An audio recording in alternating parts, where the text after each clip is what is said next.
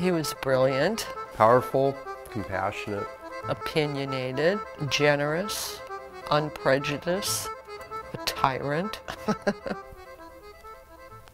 A mountain.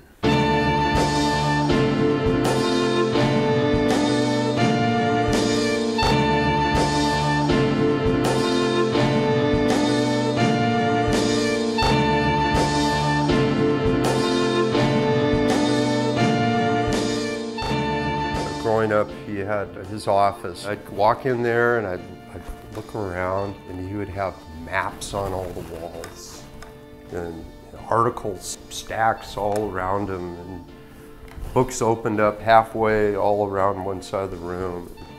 He'd be just deep into the research before he even touched the typewriter. Once he hit the typewriter, it was all up here.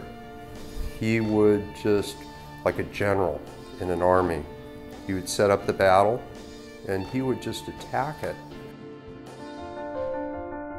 He was first generation in this country. He had very strong feelings about his Jewish background and pretty much grew up in an anti-Semitic world. So he wanted to write something where Jewish pride, I think, was involved more than anything.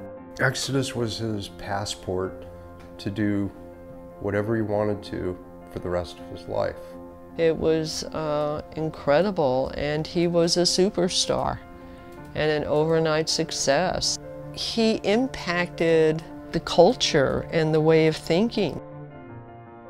You have the grand scale, but then it gets down to the people. I mean, you know, it all starts local and then it gets bigger, and that's the basis of his books, was the human element.